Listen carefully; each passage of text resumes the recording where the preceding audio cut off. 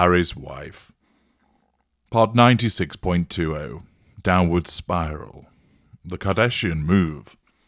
Hello, I'm H.G. Tudor. Well, I've been focusing on Johnny Depp and Amber Heard as of late, and there's a bit of Kevin Spacey amongst other things about narcissism. But of course, there have been some recent events involving the gift that keeps on giving, Harry's wife, and therefore it would be remiss of me not to include some of these factors to enable you to understand more about why she behaves the way that she does, and also to continue your understanding about narcissism.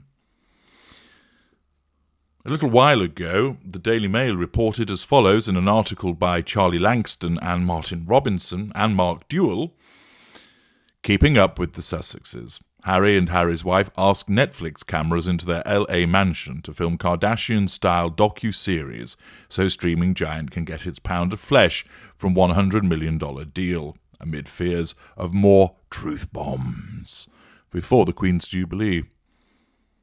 Page 6 reports that the Sussexes are filming a docuseries and have let cameras into their $14 million Monty Shit Show home. It's unclear if Archie and Lilibet were filmed. The publication quoted a producer in the know who said that the timing is still being discussed, but that Netflix chiefs want it to be ready by the end of 2022. According to the insiders, executives at the streaming site want the series to be released around the same time as 37-year-old Harry's upcoming memoir. The docu-series claims will no doubt prompt serious concern at Buckingham Palace over what further allegations they could air against royal family. It comes shortly after Netflix axed 40-year-old Harry's wife's animated series Pearl amid major cutbacks as a result of plummeting revenue and loss of subscribers. Prince Harry and Harry's wife are filming an at-home docu-series, already branded a royal Keeping Up with the Kardashians for Netflix, who have secured their pound of flesh in return for their $150 million Megxit streaming deal. This, of course, is coming from the individual that claimed that she wanted privacy, that she wanted to be able to retreat from royal life and ensure that she could go about being her authentic and organic self with the bananas of empowerment, with the chickens of authenticity, away from prying eyes. I can think of nothing more prying, other than perhaps having a camera sewn into her forehead, for there to be cameras coming into one's home.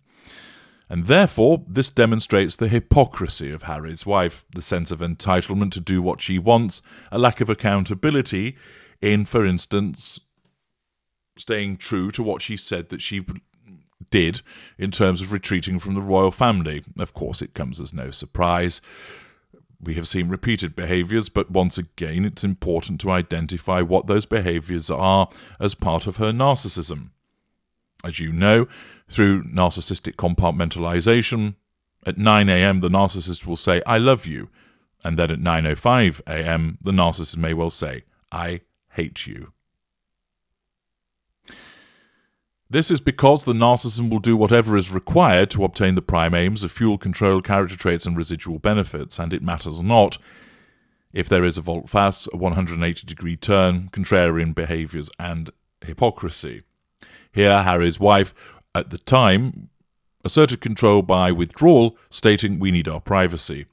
And then, ever since that point, we've seen repeated examples of where that has not been adhered to, culminating in the ultimate invasion of privacy, namely, having a docu-series filmed in your own home. Of course, one is not surprised by that, and it's necessary to try and drum something up to discharge their obligations with regard to the dangling payday of $100 million. After all, the vacuous individual that she is, with no content provision already, means that she has to scramble around, and basically, she isn't creating anything. She's not sitting down and penning an interesting series. She sought to do that with Pearl, and look what happened there. Instead, it's basically, this is my life. Here I am in New York as the bouncing berry of Harlem. Here I am in New York as Chinese Chairman Mao goes on tour. Here I am storming the United Nations. Here I am getting kicked out of the United Nations. Here I am at the Harry and Harry's wife games, I beg your pardon, the Invictus games. Here I am now at home. Basically, the camera following her around doing ordinary things. Fascinating. Of course, her deluded mind causes her to believe that so many people are going to be interested in watching her spouting her usual nonsense and trudging around various places. I can think of thousands of people who'd be far more interesting to see what they're doing rather than her. The Sussexes are said to have welcomed cameras into their $14 million shit-show mansion for a reality-type series that could be in the mould of the Osbournes, although it's not yet known if Harry will play the role of Ozzy. I think it's fair to say that Netflix is getting its pound of flesh, a Hollywood insider in the know about the project claimed to Page Six. The at-home reality show was pioneered by the Osbournes, which made Ozzy and Sharon the king and queen of reality TV in the noughties. The mantle was then taken on by the Kardashians, who are now in their, good God, 20th season and are worth a collective $1.4 billion. The format would likely suit Harry and Harry's wife, who have demanded control, assertion of control, of course, over their media messaging since emigrating in 2020. But they also demanded privacy, so a reality show has raised eyebrows among royal experts who have suggested it is a paradox. It's not a paradox, it's the hypocrisy of a narcissist. And with just a number of weeks until the Sussexes all fly into the UK for the Queen's Platinum Jubilee, the story in the United States will raise anxieties at Buckingham Palace that the couple will use it to fire more transatlantic potshots at the royal family. The Queen's aides are said to have already banned Harry and Harry's wife's camera crews from her palaces as she marks her extraordinary 70-year reign. Well done, Your Majesty. The couple have also been barred from the Buckingham Palace balcony for the changing of the guard on June 2nd. But the Netflix team have been following them since last year, including a trip to New York compared to a royal visit and their trip to The Hague for the Invictus Games in April. Sources suggest that the Sussexes are angling for the docuseries broadcast to be delayed until early next year, around the time Harry is expected to release his tell-all memoir of Potato Prince, where he will likely have another say on Megxit, as well as the Sussexes' claims that an unknown royal was racist towards Archie and aides neglected his wife when she was suicidal and pregnant. Revision of history. The timing is still being discussed. Things are up in the air, a producer in the know claimed, adding that the cameras had been rolling at their grand home in Monty Shitshow. Royal expert Angela Levin, author of 2018 book Harry, Conversations with the Prince, that must have been fascinating, said today, Harry wanted privacy and to be ordinary. He also hated cameras, but he's ended up doing an at-home docuseries for Netflix. Does he need to be searched for hidden cameras on Jubilee days? Will he steal the event from the Queen? Australian royal commentator Daniela Elsa said, in only 4 years, the Sussexes have gone from being global darlings, resoundingly adored with desk drawers full of enterprising plans for charity projects, to reducing themselves to proto-Kardashians. It's bad enough with the Kardashians and the way that they behave, but imagine that all you can do is mimic the program style that they have commandeered. How desperate must you be?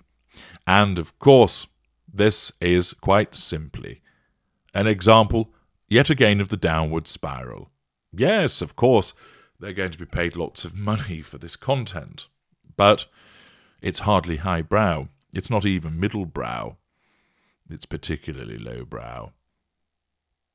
The at-home docuseries is one of the couple's main media projects after Netflix, whose share price has tumbled after subscribers dropped as the pandemic fizzled out, scrapped Harry's wife's animated show Pearl, about a young girl inspired by Harry's wife, who takes on social injustices while highlighting the work of feminist icons. Oh dear. The Duchess of Sussex is said to be looking for another broadcaster to buy it up. Hello, broadcasters, save your money.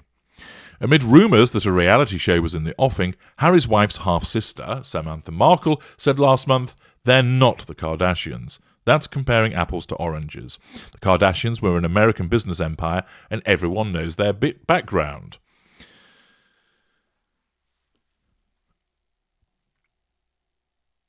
Another Page Six insider described the plans for the docuseries as Netflix getting its pound of flesh from the Sussexes, who have yet to create any real content for the streaming giant, despite signing their lucrative deal with the company in September 2020.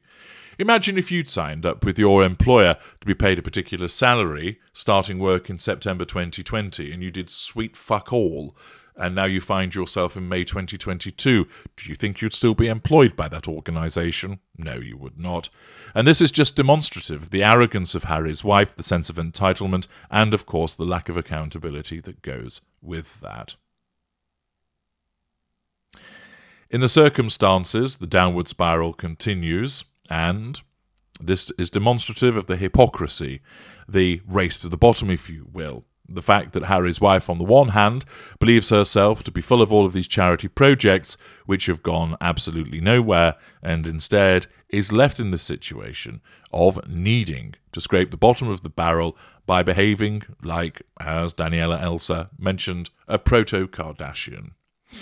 Very much is grist to the mill of those that want to see her continuing with her downward spiral, and this Kardashian move is just simply the narcissism causing her to operate with a sense of entitlement, a lack of accountability, and seeking out the residual benefit that is the money provided by Netflix.